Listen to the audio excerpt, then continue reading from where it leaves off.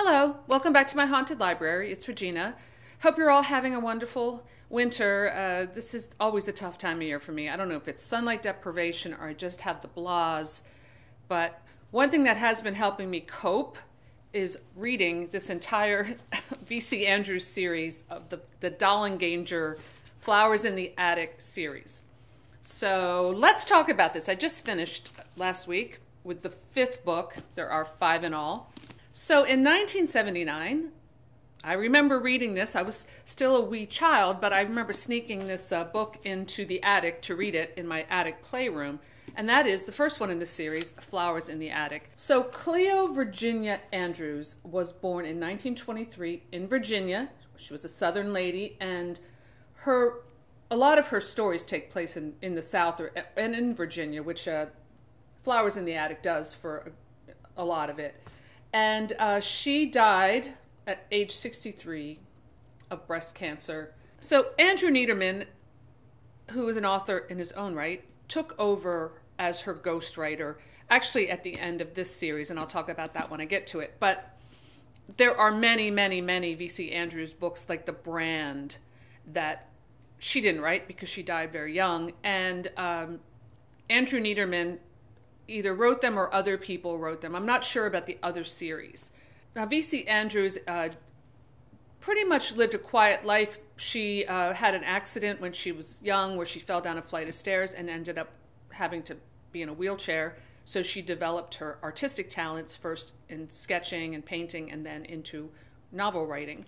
And when she submitted Flowers in the Attic, her first novel, to the publisher, she was given the instruction to make it racier, which is probably where that whole incest thing came in. I'm not sure if that's the truth, but that's my guess. And that became the, cornerstone of this entire series, for better or for worse.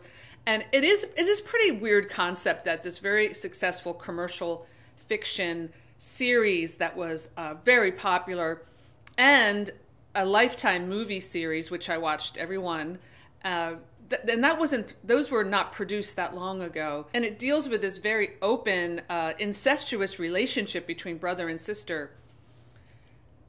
It's kind of bizarre. Now that doesn't mean that this hasn't been a theme in Gothic literature from the beginning. I mean, just off the top of my head, I'm thinking The Monk, which one of the early Gothic books was more like Gothic horror. A priest raping his sister in the catacombs. So, it has its roots in Gothic fiction, and even like a book like Wuthering Heights, which I would also consider Gothic romance. One of the first, Heathcliff and Cathy, they're not brother and sister. They're not blood relations, but they were brought up as brother and sister, and they're lovers. So, this goes back a long way. And I guess it's just the taboo aspect of it. I mean, it certainly is popular in romance, though. You've got very popular books on Amazon that are like, hooking up with my stepbrother. But they use the stepbrother as kind of a workaround for that whole thing. Actually, what this book reminds me more of from any of those categories is Peyton Place. It's more like a family drama with a nice dose of sleaze thrown in there. And in Peyton Place, the first book anyway, and the second book too, you have the incest theme. You have Selena, I believe her name, the poor girl who lives on the other side of the tracks. Her brutish father rapes her, and then she kills him and buries him in the backyard, and there's this whole trial. And then in Return to Peyton Place, I think is what it's called, is the mother. There's this Oedipal complex between the mother and son where she's obsessed with her son so much that she's listening in on him having sex with his wife and getting all flushed. Anyway, this is kind of in that category. It's campy, which I love. I love camp. I mean, camp can save your life. And what I mean by that is, if you're in the winter blahs like I've been in, and you're feeling a little down or just,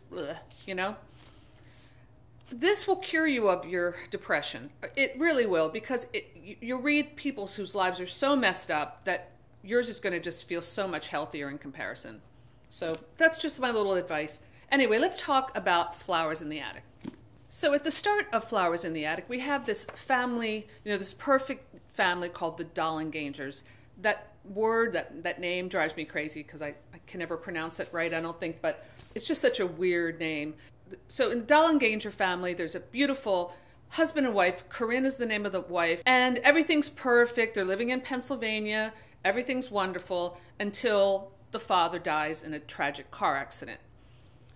Corinne, the mother, is suddenly finds herself completely impoverished and unable to take care of her family. So Corinne goes back home with the kids to Foxworth Hall, which is this incredible mansion in the Blue Ridge Mountains of Virginia in a very rural area.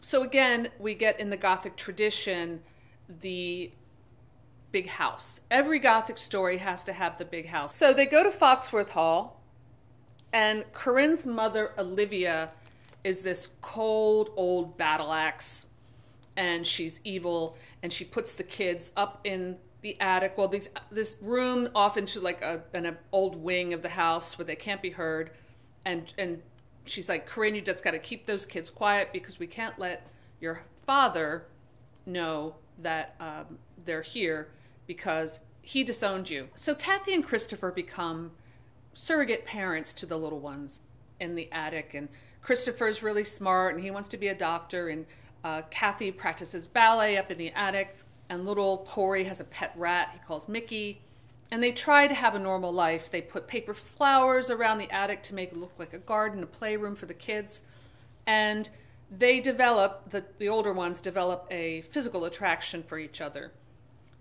Olivia, the mother, catches them kind of in the act, or they both have their clothes off. I don't remember exactly, but she punishes them by putting tar in Kathy's beautiful blonde hair, and Kathy cuts it all off, and she has this really ugly haircut. Corinne runs off with a guy named Bartholomew, and they take off. They go to Europe, and she's living a lavish lifestyle, forgetting about the kids. He doesn't know about the kids. They've become such an inconvenience to her. She starts poisoning them with arsenic-laced powdered donuts, and the little boy dies. Kathy and Christopher do have sex, and he does kind of force himself on her. So I guess, that is something that is a little hard to get past in this book.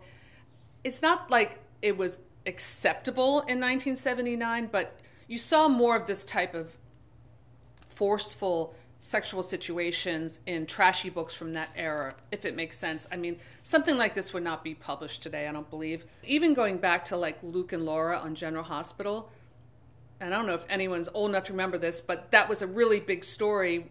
Luke rapes Laura, and they end up falling in love and getting married and being like the family on the show of General Hospital. Later, they do confront that storyline because I think enough people complained, like, that's messed up. But back in the 70s, we all thought it was like, oh, it's so romantic. I mean, I'm not saying it's a good thing. I'm just saying it kind of was the way it was. But so this happens in this story. So Kathy does say, well, I did want it too. So that kind of starts this relationship between Kathy and Christopher, which does get very annoying as the story progresses, I have to say. But this is where it all begins, where Christopher especially just falls in love with Kathy. He can't imagine, like, she's the perfect woman. He can't imagine being with anyone else but her. And she's kind of stuck with this relationship with her brother that she doesn't really want. She's very kind of ambivalent about it, as one would be. So by the end of the story, the kids, Corey dies, and Kathy and Christopher decide the only way they're going to survive is to run away, and that's what they do. So I found some information about V.C. Andrews on the shelves of my own library. In this book, Faces of Fear by Douglas E. Winter. This is really good. It profiles different horror writers, like I think Clive Barker's in here. I've read through most of this. This came out in 1985, and yeah, this has all kinds of writers, including Stephen King, Peter Straub, Clive Barker, Whitley Strieber. So I just wanted to read a quote from her, which kind of highlights her philosophy on writing. I write mainly to entertain. I don't think people want moral lessons. In fact, they come up to me and say, "You never make a moral judgment." That is one of my assets. Readers like the fact that I don't say whether I am for it or against it. But if you read between the lines, you can tell. My books offer more of an honest viewpoint about families and the conflicts within them. I think families can be about the most destructive element in your life. Well, that is the truth. And I think that is what her books are about. It's like the family drama of a very destructive kind. Southern families are more tightly knit, and not always for the better, because people are inclined to keep themselves away from having lots of friends because they've got family. I know my mother feels like that. She needs family, but she doesn't really need other people. I feel I do. Families sometimes are so close to you, they are opinionated. When you break the pattern, they're fixed in their mind as to what you are. They are disbelieving. But you don't have to face that with other friends and outsiders and people that you meet. And then this is interesting, considering the themes of her book, especially of this series about revenge of the mother and these horrible mothers. She's asked, what does her mother think about her writing? And she replies, she doesn't read it. She tells me she hears so much about it that she doesn't need to. It sounds like there are a lot of personal issues in her life that she was working out in her fiction. And especially throughout this series, and I know in other series as well, I read My Sweet Audrina, and I've read a couple other ones, and I recall many times characters being in wheelchairs. In this, even Kathy is in a wheelchair in one of the books. So she's dealing with a lot of her own issues in her fiction. So I'm going to stop it here because I'm going to review each one of these books. So this will be the start of a playlist maybe. So Flowers in the Attic by V.C. Andrews. I really love this whole series, but I also personally love really campy, trashy books. So I wouldn't recommend it for everyone, especially horror fans, because it's really not horror. I keep saying that, but nothing is really scarier than your family. So maybe it is horror. And on that note, I'm going to leave it there. So thanks for stopping by my haunted library. I'll see you soon. Bye.